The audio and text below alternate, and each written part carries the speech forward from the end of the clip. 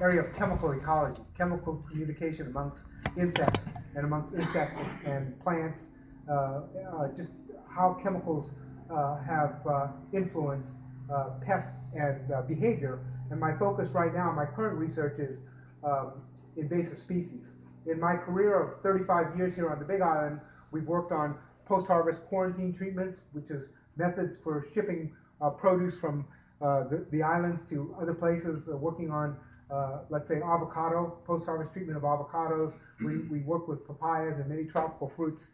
And but my current job, in addition to managing a group of scientists, which is like herding cats, is dealing with some of the administrative stuff, and also trying to make sure that the people that come after me are as excited about the research as I was I am during my career. But I too am looking for retirement, so maybe I'll be joining you guys for the Monday talks here in a year or so. Okay? So today I'm going to talk a little bit about chemical ecology perspective and invasive species pest management. And there's so many things to talk about here on the Big Island that I'm going to try and limit my talk to some things which I think would be interesting to the audience, which is technology driven. So, there's a lot of standard stuff about how to spray pesticides, how to do this and how to do that. It's not my focus of this talk to give you that specific knowledge. A lot of knowledge about how to control your household pests and things could be obtained through the University of Hawaii Cooperative Extension Service, which is our vehicle to get information from the research laboratories out to the users. And some of you who are established, who are retired, and who have a lot of knowledge of government programs, university programs, understand that as a research entity, our job is primarily research, but that we still need to get technology transfer to the farmers, to the homeowners, etc. We do that in conjunction with the Cooperative Extension Service. There is time when we need to deal directly with the farmers, but it takes away from the research, some of which can be plain out boring, some could be fascinating. So I hope that you'll come away with a little bit of knowledge of both, and maybe with some feedback you'll have a little bit of information about our laboratory in Hilo.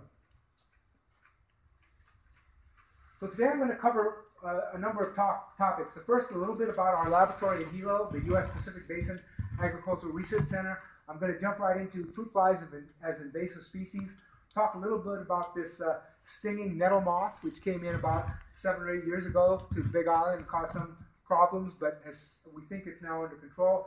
This problem with little fire ant, which is not only becoming a problem in orchards, but even in coffee fields. You have coffee which is hand harvested, and this little fire ant is now being found in some of the coffee fields. Well, very soon you're going to find a lot of the workers are not going to want to pick your coffee if this little fire ant is not under control. I'm going to talk about some kind of cool stuff that Matthew started back there with me on RFID tags, putting on fruit flies and trying to track where they go. And it's a thing that it's not ready for prime time, but I thought if I talk to you guys about it, maybe somebody would say, we do that with oceanography, and we can we can put a tag on a polyp that is released from a sea urchin or something. So maybe we have somebody who can help us improve that RFID tagging. And then we're going to talk about an invasive species that is not here yet, but has been all through the Pacific. And this is the coconut rhinoceros beetle, something that we hope doesn't come here, but that Fernando in the back there has in Palau, and he can tell you it devastated the coconut and palm industry for many years in Palau before it became under control. I hope to get through this in about 30 minutes because we have to leave at about 6:30 to get back to Hilo for a flight somebody has to go to the airport, and Yang has to take somebody to the airport. So I apologize if I'm going to run through these slides quickly, but feel free to interrupt if you don't understand something. I'll leave you my cards, and what I would like to leave you guys with is at some point, I hope that you and Rod and the gang would consider maybe coming over to Hilo and having one of these Tech Talk Mondays over in Hilo. I'll open up the lab and we'll go look at all the things we're doing in the lab. And before I retire, I have access to the lab and I can open it up for groups like this. But after I retire, I'm like the rest of you guys. I have to give up my badge and my keys, and maybe I'm going to join you guys. Okay? So I'm going to go through this rather rapidly, and I hope you guys can understand this. This is a little bit about our lab called the U.S. Pacific Basin Agricultural Research Center. It's part of the USDA Agricultural Research Service. So ARS is the research entity of USDA, and its primary responsibility is to conduct research that would improve agriculture, protect agriculture, and help develop sustainable, cost-effective, environmentally compatible methods for pest disease control, and also production, and also improving agriculture generally within the United States and the Pacific Rim. So part of our job is here in Hawaii, part of our job is in the Pacific Rim, and part of it is sort of like making sure that California, Florida, Texas, all these big agricultural states don't get these fruit flies and other invasive pests. So this lab was, the idea of the lab was created in 1999, and it was made up of a number of laboratories that had existed in Hawaii for many, many years. The lab that I was associated with, called the Hawaiian Fruit Fly Lab, or the Tropical Fruit and Vegetable Lab, has been in Hawaii for over 100 years as a USDA entity. But we were small, you know, we didn't have a platform to talk about all these issues, and the Senator Inouye, before he passed away, had a vision that he wanted to create a center, and he wanted it here on the Big Island, of all places. And there was a lot of discussion. Shouldn't it be on Oahu, where the university is? Shouldn't it be someplace else? He decided that he wanted it in Hilo, and we said, yes, sir. We'll be glad to put it in Hilo. He donated $25 million through, you know, his politicking. We got half the lab built, which is sort of what you see here. But we ran out of money before he passed away. Unfortunately, we only have half of it built, and we have a vision for completing it, but we don't know when it's going to be completed. We actually occupied the facility in 2006. It's made up of laboratory space. I don't know how many square feet, but it's quite big. It's got offices and for technicians and about 20 PhD level scientists and postdocs, and a staff of about 60 people. We have a total group in this lab of about 80 people, all federal government employees. So we were on furlough a couple weeks ago, and now we're back working. But thanks to your tax dollars, I think we've managed to do a pretty good job of the things we do. We cover everything from pests and diseases to horticultural issues, looking at new varieties of lychee that flower on time, controlling flowering of lychee. We're looking at flowering of coffee right now as a way to control the coffee berry borer.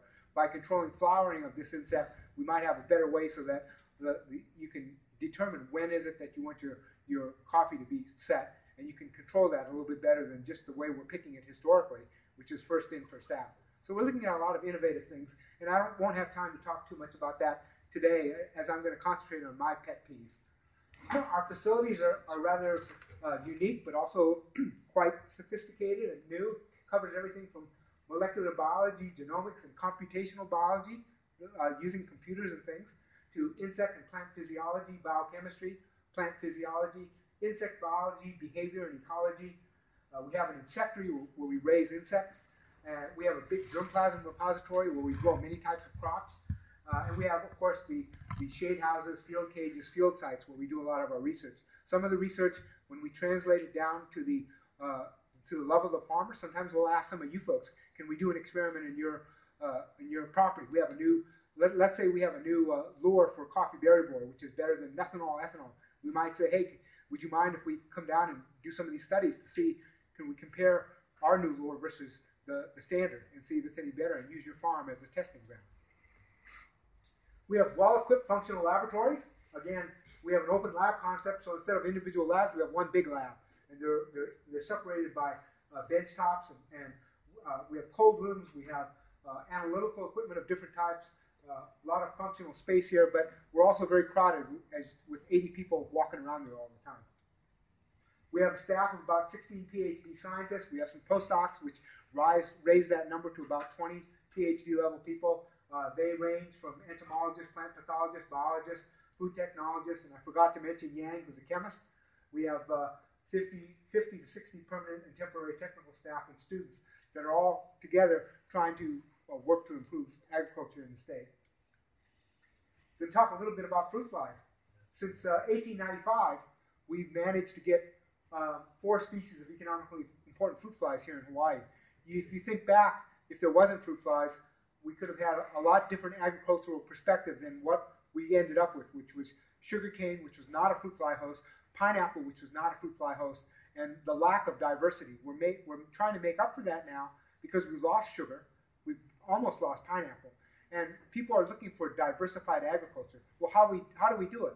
Well, one of the ways we do it are these guys, trying to figure out how to control these guys, because these 4 in total could probably attack 90% of what you grow here. Anything you can grow, from strawberries to blueberries to papaya to apples, these guys can take care of it. And the first one that came into Hawaii, which was the melon fly in 1895, set the stage. It was devastating. You could barely grow vegetables on the islands until a little bit later. That was followed by the infamous Mediterranean fruit fly in 1912, the Oriental fruit fly, which came right after the war from Micronesia, Saipan, Guam, all that war effort. There was machinery and troop movement and everything else you can imagine. Well, this guy hitchhiked through here and got established here, unfortunately, and it hasn't left us yet. And of course, the Solanaceous fruit fly, or Bactrochera latifrons, came in 1985, and we don't know, for sure whether it could have been here earlier, but that was the 4th species. So this is Mint fly, this is I think Oriental fruit fly, this is melon fly, and this is latifrons. Are any of those also Drosophila megalogaster? No, that's a different one. The Drosophila melanogaster is almost a protected species here, and it's protected because of evolution. And the Hawaiian Islands are one of the best places in the world to study Drosophila, and Drosophila has evolved in very unique ways here.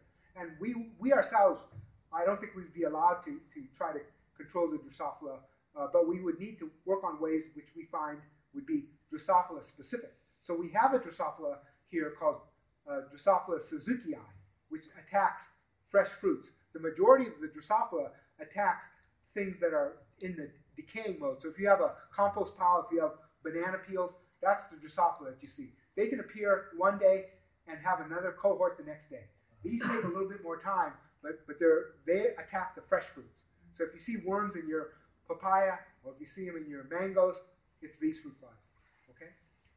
So why are fruit flies a serious problem in Hawaii? Well, obviously, because as new tourists, they check in, but they don't check out. And in 1989, this was 20 years ago, more than 20 years ago, it was $300 million. It's probably $1 billion of lost revenue, extra costs for pesticide usage, and of course, with those come in the environmental effects of pesticide uses.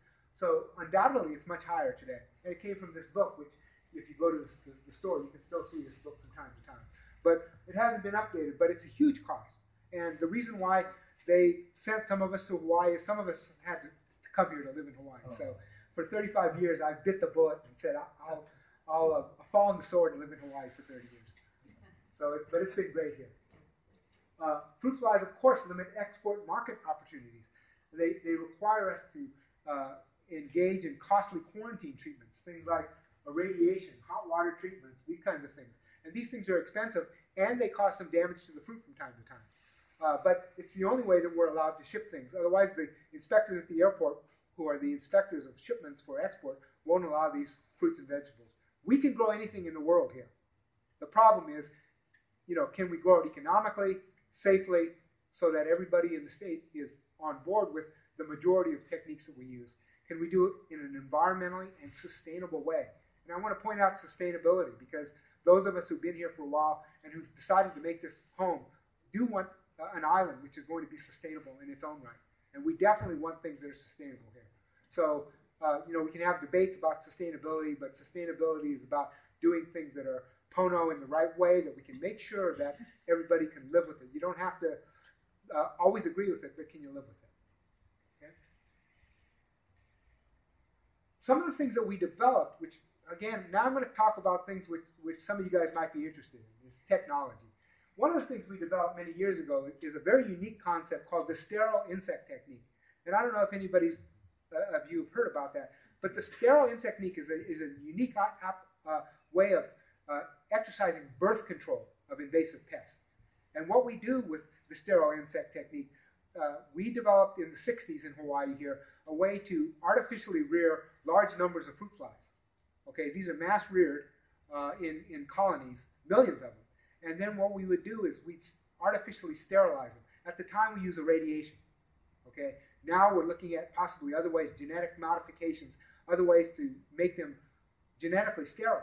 We then release these flies into the environment where a gravid female fly who is not sterile, she would, if she looks around and we have enough of these sterile males, she's going to eventually mate with one of the sterile males, assuming now that there's no difference between the sterile male and the wild male. So we have to make sure that that is done correctly. So this method called the sterile insect technique has revolutionized some of the work that has been done on fruit fly. It is used around the world in controlling fruit flies. And it started here in Hawaii.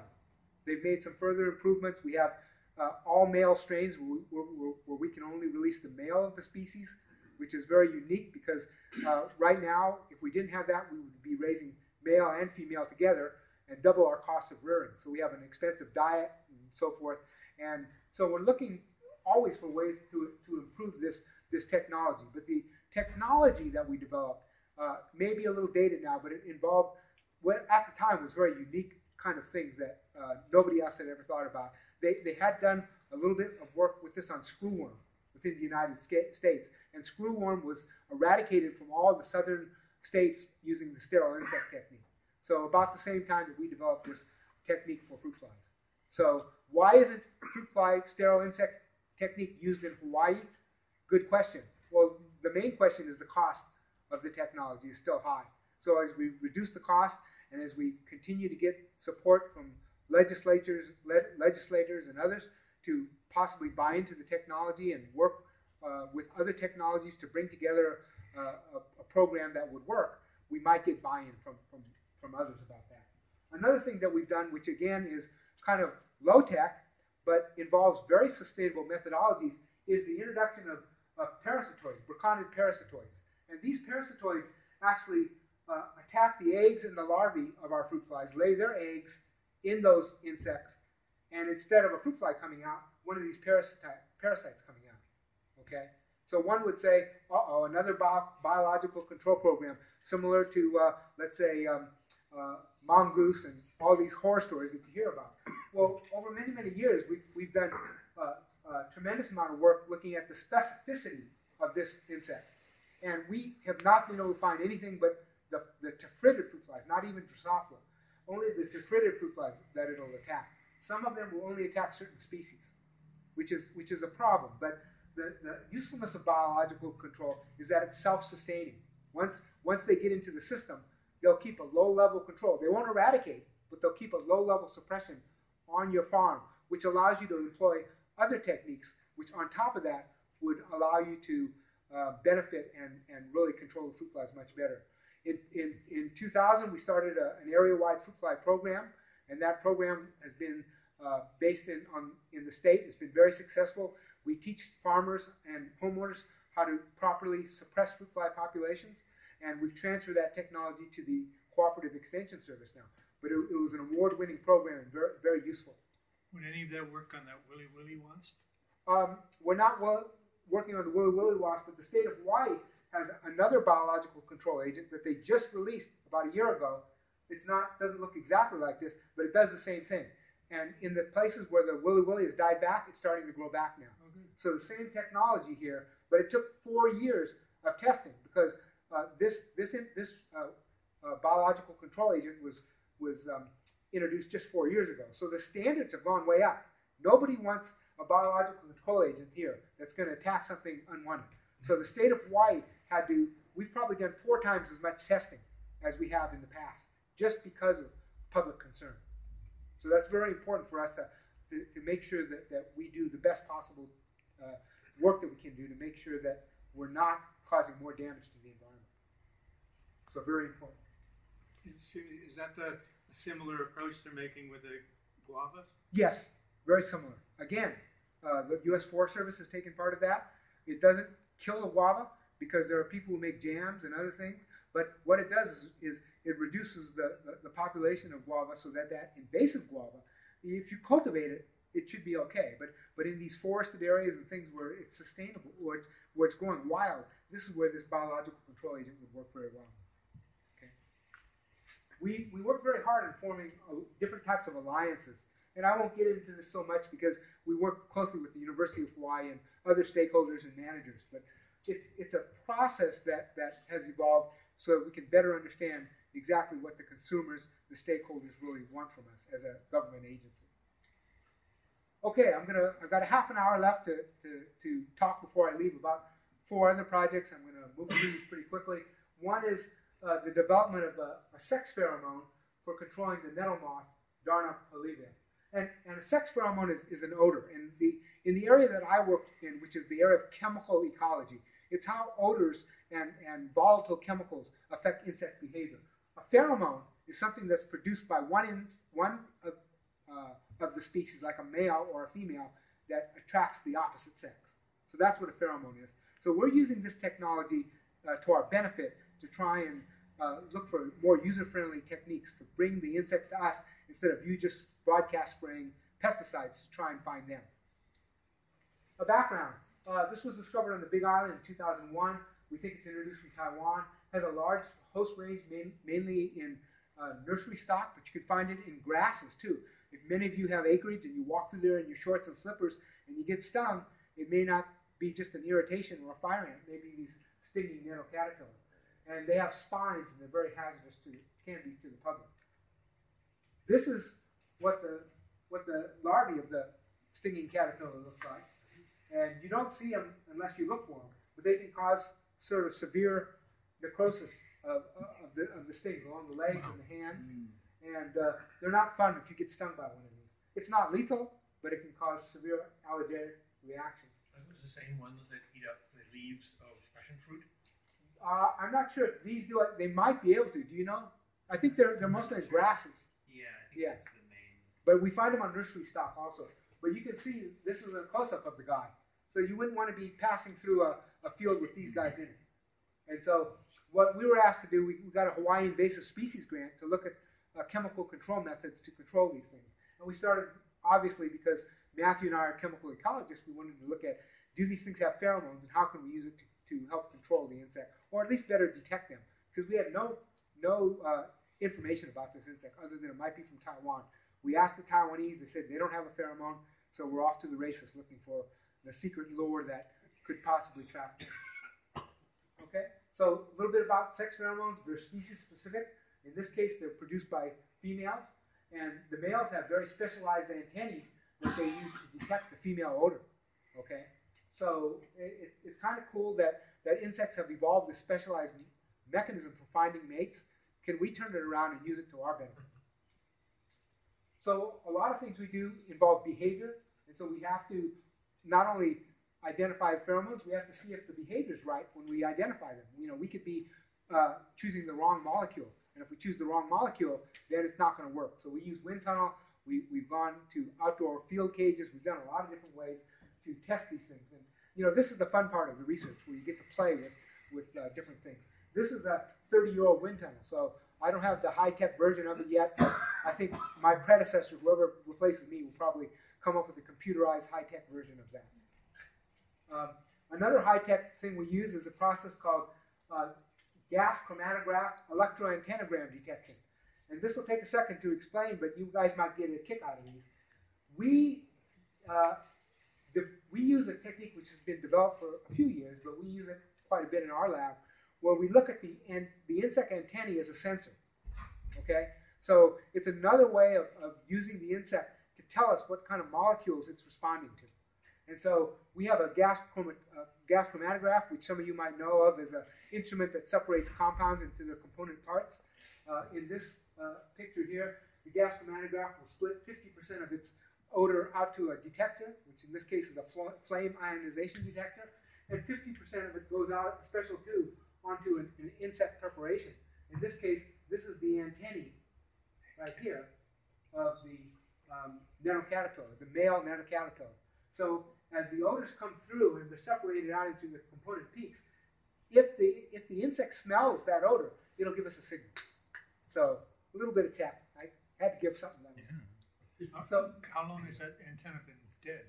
It's not dead. You cut off the head, it'll last for hours. Yeah, we can use the whole moth, but movement and things, you have mechanoreceptors and other receptors. So by lopping off the head, we find that it's more stable for a while. Okay. Moths running around with the heads cut off. Yeah. So this is kind of a schematic of how we determine things. This is the FID, the flame ionization detector, as determined by the machine. And these little peaks that come out are potential compounds, which chemists like Matthew and Yang go back and identify through a complex process, which I won't get into. But on the other side of the coin are the antennal responses. And as you can see, there's some responses here, there's some responses here. Some responses don't line up with anything we can see, but some line up with some pretty nice peaks of chemicals that once we identify these, we can say, this could be a pheromone component, or it could be this one and this one together in a 95 ratio, or 95-5 ratio could be the pheromone. So we have to work through all these things, and it takes some effort, but it's kind of a mystery and detective story, and we enjoy doing that. Wouldn't they detect things other than pheromones? Smell all sorts of All chemicals? kinds of things, and so we, Matthew and Yang, they have to say, what is this? Is it pheromone, or is it just ethyl acetate, or is it some other things? And again, as I'll get to later, even though you get the antennae to respond, the antennae does not tell you whether the odor is attractive or repellent. Okay, so if I blindfolded you and put your wife's perfume and my body odor, you'll get a good response on your brain signals if we hooked you up. We wouldn't know without your behavior. But if you could move and you're just there in a cage, that's the limitations of this. Okay. How does the insect determine which direction the odor comes from? If they're submerged in a cloud, yes, they must respond to a gradient. yes, they not only do they respond to a gradient, that they cast, and they go in and out of plumes. The rate at which they encounter these odor molecules as packets determine how close they are to the trap. As they get closer and closer, it's sort of like a Geiger counter. Tick, tick, tick, tick, tick, tick, tick, tick, tick, tick. That's how they find it. And it's pretty cool how they do that. And the physical way that they do that is a physiochemical method with receptor proteins and binding proteins. It gets very biochemical at some point. So, but we use this just as a tool to see what's out there and what they respond to. This is more Matthew and Yang's area, but this is how we do structural identification.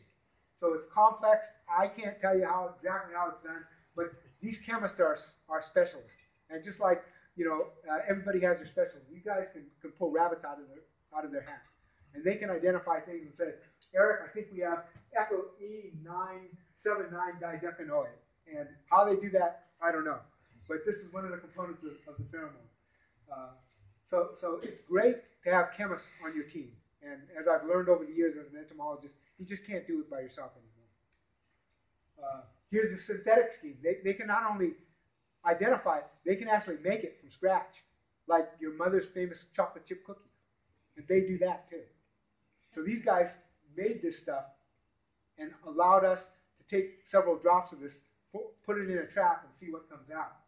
They did complicated identifications, and what came out was some field testing. Well, lo and behold, when we put a little bit of this stuff on a piece of rubber septa, look what we found. How cool is that? And so when you get that, oh my God, it's like one of the aha moments, right? And so we were jumping up and down Matt and I when we first found this. And okay, now we have the pheromone. Well, we think you have the pheromone. So what? Can you use it for mass trapping? Can you use it for detection? What can you use this for? So we started investigating all the different things we can use it for. The first we look at is mass trapping. Can we just put it in a trap and collect moths and collect the heck out of them so that there's no more of these moths to have offspring that would sting? And we got quite a few of them. I mean, it works pretty well. But in nature, there's 10 times more than you'll ever catch in a trap for most pests. So it helps, but it's not by itself the answer. But it's very important to understand how tools like this can be used for things like control, mass trapping. We also looked at where it is on the island, population radiation, because we didn't know where it was before. It started off in Hilo. We started looking, where could it be? If you look at temperature, rainfall, precipitation, where do you find these things? And we did transect lines through different parts of the island just to try and get an idea of where they were. We looked at the same thing on Oahu and created a grid to try and find out where this caterpillar was. And we were able to detect the limitations in Mililani and over on the east shore, north shore over here, but we only found limited spots over here. So we knew that if we could help to control it over here, it wouldn't become such a big problem in the urban Oahu area. We also looked at a technique which may be a little bit strange to the novice, but it's called mating disruption. And in this technique, we use the pheromone to put so much out there. It's like a cloud. And there's so much out there that the male, when it senses it, will not be able to locate the female. They'll go and try to mate with the rubber septa rather than find their real mates. And this technique, believe it or not, is used very successfully in Washington State for codling moth control on apples. And they use this very effectively. They put out thousands of these things on every tree. And the population drops because the real moths can't find the female moths that are mixed amongst all those moths. So it's a gigantic plume, basically. And it works without pesticide sprayings per se. You can remove these things after the season's over. And it's a fairly ubiquitous way of controlling the moth. Are these chemicals toxic? For the most part, it's the volatile components. So they're not necessarily on all the fruits. And we remove these in time to make sure that there's no residue on the apples or other things. So we were looking at this not for apples, but of course, this was a public health pest that we think we wanted to control. So that's been very, very interesting technology to see if we can use this technique. And we think we can. About this time, the state started looking at another biological control agent, one that came from Taiwan, which controlled it like a parasite.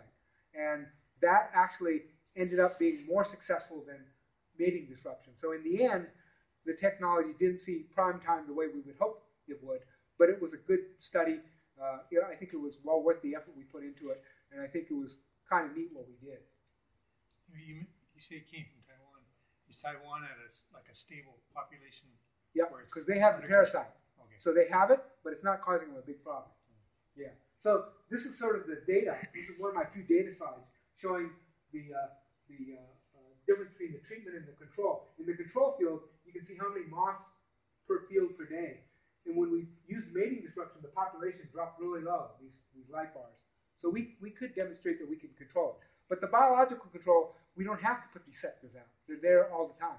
And they may not give us this low level, but then if it's not life and death, maybe we can live with getting an occasional sting. This is the standard mating disruption that we have. Again, the data is very clear, the difference between the control and the treatment. And the last thing we did, which is a crazy idea, and I only show one slide of this, we got even crazier one time.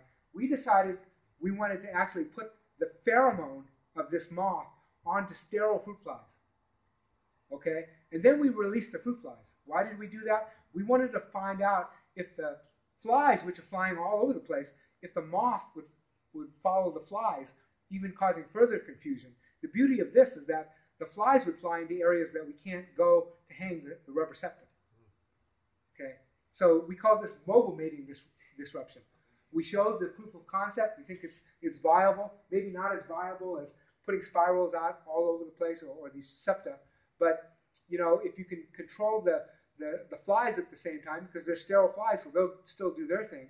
And if the male flies and the female flies don't recognize the moth odor, then it could work both ways. So you have sterile flies, which are controlling the fruit fly, and it's disrupting the nettle moth at the same time. Are you coating the fly or inserting a gene into the fly? We're feeding the flies right now. Later on, we were thinking about everything from spraying them to genetic engineering. We're low tech right now. The concept of doing this has never been done before, to our knowledge. To try and put a chemical on a different species and having the species that it's attracted to fly around. Maybe you could put it into the thing that the caterpillar eats. You could do that. That's a possibility too. So anyway, that's, I have to be careful. I'm a public servant. Your tax dollars are paying my salary. So I have to make sure that I'm relevant a little bit. So, okay, moving on to the next one, little fire ant. This is one which some of you may have or you know about. This is not the big red-headed imported fire ant, which we don't have here, but it causes problems too. Fire ant causes painful stings. It has an immediate and a 12-hour effect. I talked about the fact that it's now being found in coffee. So you can imagine these people getting stung by little fire ants, they're not going to like it. They're going to say, "You want me to pick coffee? Well, I'm sorry, I'm going to double my rate of what you need to pay me." There goes the industry. So we need to control coffee berry borer, which I'm not going to talk about today, but we are doing some research on that. But we also need to control this little fire ant because they go together. These fire ants are found in homes, but they're also found in agricultural communities. And as we depend on laborers and others to pick our fruits and do this kind of work, we have to ensure their safety. So part of it is ensuring their safety from chemicals, but pests like little fire ant is a problem too. So it causes painful stings. It's found fairly innocuously throughout a lot of the world. And when it came to Hawaii, nobody was happy about that. Any of the fire ants are pests. So between fire ants and stinging nettle caterpillar, only thing else we need is snakes. So I'm going to show a photo of a fire ant to see what it looks like. yeah. Well, I don't know if I have a picture, but maybe one. Yes, we'll see. Maybe not though, Matt. But anyway, Matt and his crew did a wonderful job identifying components of the pheromone. This is the alarm pheromone. Ants have many pheromones. They just don't have one. They don't have just a sex pheromone. They have a pheromone which they leave behind when they find food, and it signals other ants. This is the trail to go on. So there's all kinds. This is a social insect, which makes it much more complex than just a normal pest. Social insects have queens. They're like honeybees, and these make it much more difficult. Well, it's a complex of chemicals, and Matthew and his team worked very hard in identifying some of these things. We developed a trap which we think might be unique in the sense that this trap can serve as a way to capture the ant, but when the ant gets in there, it sends a signal, an odor out there that says, come over here because this is where I found something. But it can't get out. So it actually self-perpetuates itself. And so that's why we call it the one-way trap. And basically the way this works is we put a rubber septa which contains the pheromone, a piece of weed mat, and the insects go through this weed mat, but they can't go back the other way. And so they produce these odors, and the other ants come, but the other ants go through the same thing. They go through here, but they can't get away. In the meanwhile, this odor continues to get higher and higher. So it works out very well. Yes? What color are the fire ants? The fire ants are to you, probably gray, black. They're not red, are they? They're red. They're reddish? Yeah, it's a very small red ant, about a millimeter long.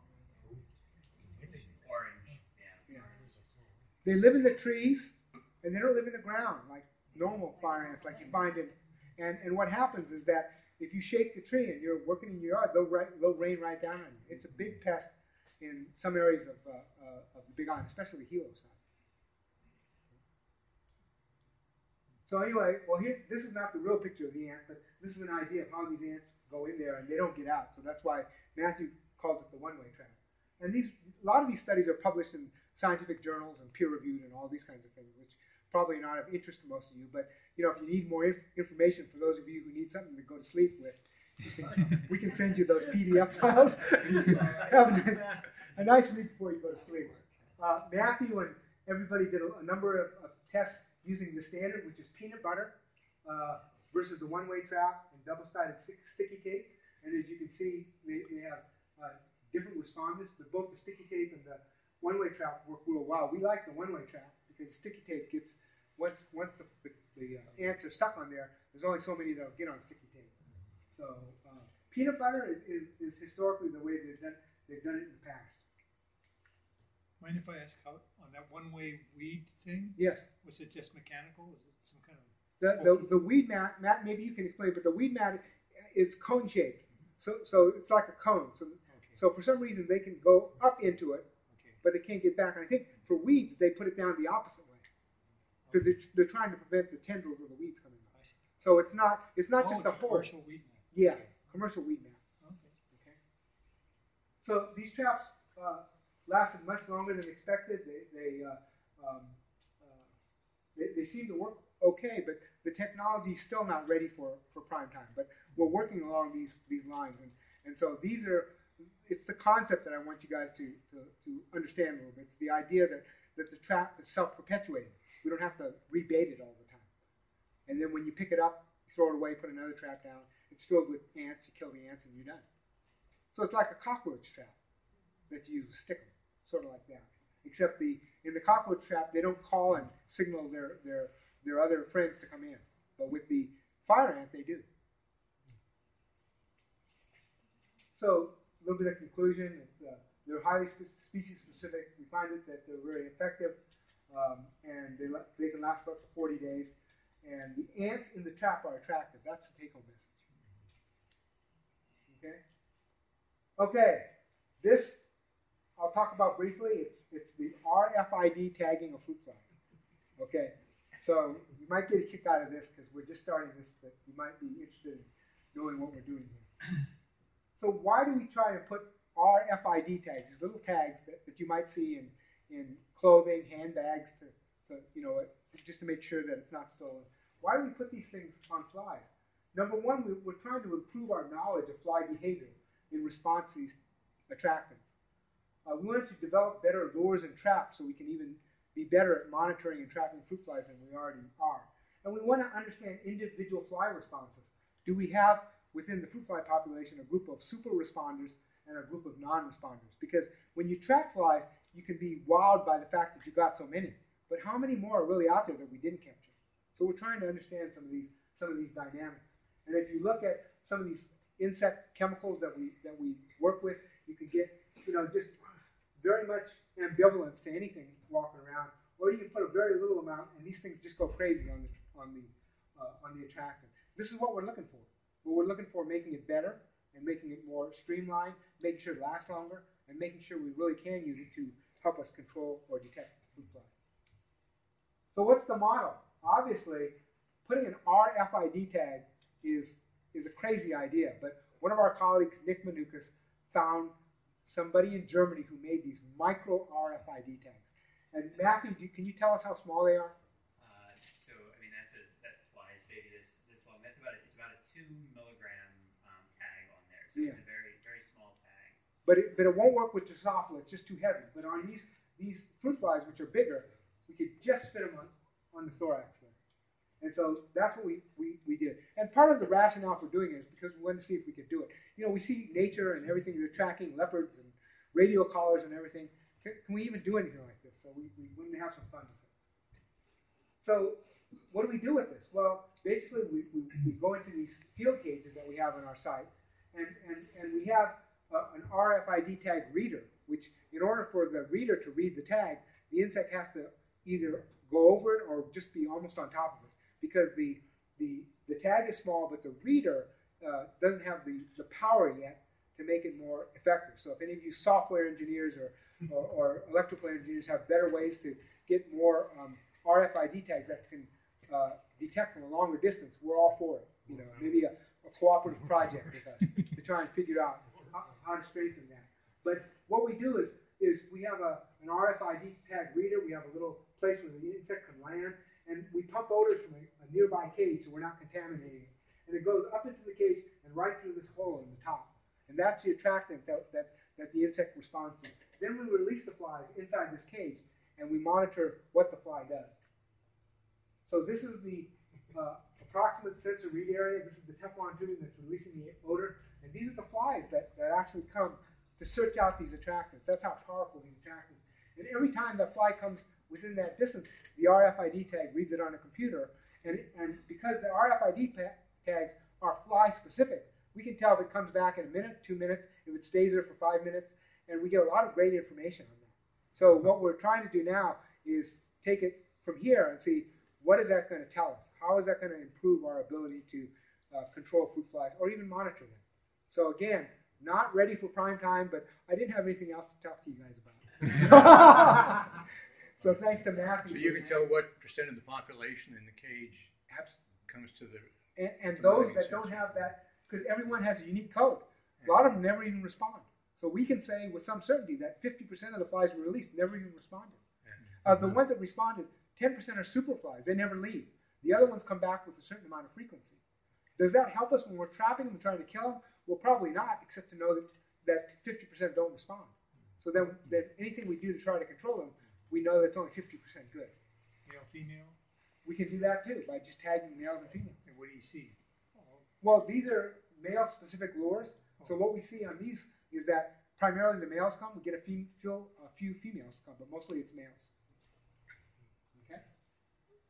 So that's what we're doing with RFID tags. And Matthew has developed a program, and he can explain it more than I, but you can do a histogram of when they respond, how they respond, the time frame that they respond, and you can get all kinds of nice information using these programs that he has. This is software-related stuff, so if you have questions with that, you can ask Matthew real quickly what program he used and so forth. Okay, the last thing I want to do, because time's running short, is the work we're doing on solar-powered LED lights to help attract coconut rhinoceros beetle. This insect we do not have yet in Hawaii, and I say yet because it's in Guam, it's been in Palau, and it's almost ready to come here, probably along with the tree snake. I was just going to say, they're going to bring the tree snakes. Yeah, so when the tree snakes come over, these come over. These are great big beetles with a big horn on them. They're beautiful looking animals, but you don't want them in your backyard. And these are the grubs. And these could be a Chinese delicacy, stir fry, if somebody figures out how to do it right. But these are huge grubs. And in certain countries, they do eat these. It's a very nutritious protein source. So it's not something you should shake your head at, because those are great protein sources. I've been to countries, Thailand, and some of these countries roast these things, and they taste actually pretty good. Other than attacking coconuts, do they do other damage to agriculture? Coconut and palms, well, basically. And here's what they do. The damage is very, very, very unique in that the beetle will go into the crown, right into the growing apistem of the coconut. And when it does that, you can see it has a very characteristic V-shaped notch. And this notch is if you see this in your property, call Hawaii Department of Agriculture right away, because we're still worried that we're looking up at Habi right now to see whether a palm that has something that looks like this is actually coconut rhinoceros beetle. So we have no great way to control it yet, but we're trying to work with USDA and Guam Department of Agriculture to figure out how to improve the trapping and possibly control it. And we have some ideas, but it can do a lot of damage to your palms if you have a lot of palm trees and coconut trees nearby your property. Again, we employ this gas chromatography electroantennogram detection system. We have the antennae of the coconut rhinoceros beetle here. It comes out of the tube just like I showed you the last time and gives you these characteristic peaks. What do we do with it? Well, we're trying to it has a pheromone, which was identified before we got involved. What we're trying to do is find out how do we make a better trap and improve it. Well, we've looked at chemicals. We haven't found anything yet, and I want to say yet because there's a lot of chemicals which may end up being synergistic with the pheromone that's already been identified for this. And these chemicals are what we call chiromones, which are chemicals which are found from the tree itself. So we're trapping the fronds of the tree. We're trapping that meristem where the hole is. Matthew just got back from Guam last week. He covered a whole tree with plastic wrap and trapped all the volatiles in the whole tree to try and understand what it is that the insect is orienting to. So we're trying to do some of that. What we found somewhat by serendipitous ways is that light, especially UV LED lights, combined with this pheromone, actually does a pretty good job of increasing the attractancy. And you wouldn't, I never thought of that, but Matthew and a few others came up with this idea. It seems to have worked very well. This is a picture of the trap without light. It's just a big bucket with the pheromone right here. The big beetles fly around, they blunder into it and fall into the trap. This is the prototype of the light. This is another prototype where you have the same vein trap, but with also a light in there. And we find out that these types of traps actually work better than just the pheromone alone. Water in the bottom or something? The beetles can't fly straight up. They can't helicopter up. So we might put a little, a Vaseline around the corner, but they can't climb like some other insects, like a fly can. So once they're in there, it's hard for them to fly out. And of course, this No Rhino is the eradication program being put on in Guam by the Guam Department of Agriculture, as well as the USDA, who's helping them trying to get rid of it. It's right now we're thinking it's a losing battle to eradicate it, but if we can control it better and introduce the natural enemies like Fernando has in Palau, maybe we can get a steady state where the damage is not so severe. Okay? Yes? Does it have any natural other enemies besides you? Well, there's a virus that is it's a Eryctes or a virus that only attacks these beetles. No birds. That thing is like a Humvee. A bird, if it tried to eat that thing, I don't think you'd have very much left. I mean, it's armored all the way around. You can go like this to it, and it doesn't move. You can drop it from here, and it just walks away. So it's pretty robust, right, Matthew? Yeah, his idea was turkeys. We thought that chickens not big enough, but maybe turkeys could eat them. They are pretty much like a tank. You need the larvae stage. No, not the big one. Okay. Does it work? Nope. What egrets? Egrets eat centipedes. Yeah, I mean, We have lots of wild turkeys in Waikoloa. We'll let you come and collect them. okay. Well, we'll bring the beetles to you once we No, get no. them. The turkeys are our pests. Yeah. Take them away. The hunters will do that. So anyway, this is another kind of tech thing. You know, what can we do to improve this? Well, you know, it's about as high tech as a non-engineer can think of. But maybe if you have other ideas, you can talk to Matthew and some of us about that. These are cheap LED lights that we get from China, and we put them with the battery. And we have a solar version of that now, and we're trying to see if we can do it in a way that people could actually use these. So I think we're moving forward on that. We have to go to Guam, which is not my favorite place to go, but we're hoping that the more research we do down there, the better we're protected here in case this animal comes here. And it could be a pest. Would that by any chance work on it? I think I have a rose beetle that eats my star fruit. Yes. could do this. We have a colleague who has applied this exact technology without the lure, because we don't have a lure for rose beetle.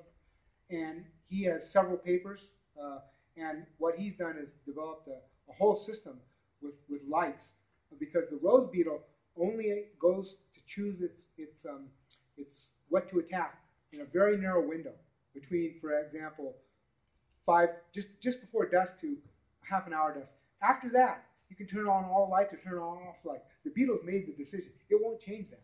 So by programming these lights just at the right time of the year, you can actually prevent all those rose beetle attacks, your roses, anything. So little LED lights? Yes. Okay. Yeah. Okay. But if you're interested, I'll give you my card. I can put you in contact with our scientist who's doing that work. And it's all published work. Okay. And this is kind of another data slide showing the difference between the UV light and the pheromone versus the pheromone alone, etc. You can just see by the bars there's some differences there. So, didn't want to bore you with data when I could show you pictures of stinging caterpillars. So, but that's the end of my talk. Obviously, I can't do any of this stuff without both colleagues from around Hawaii and even around the world, and also funding.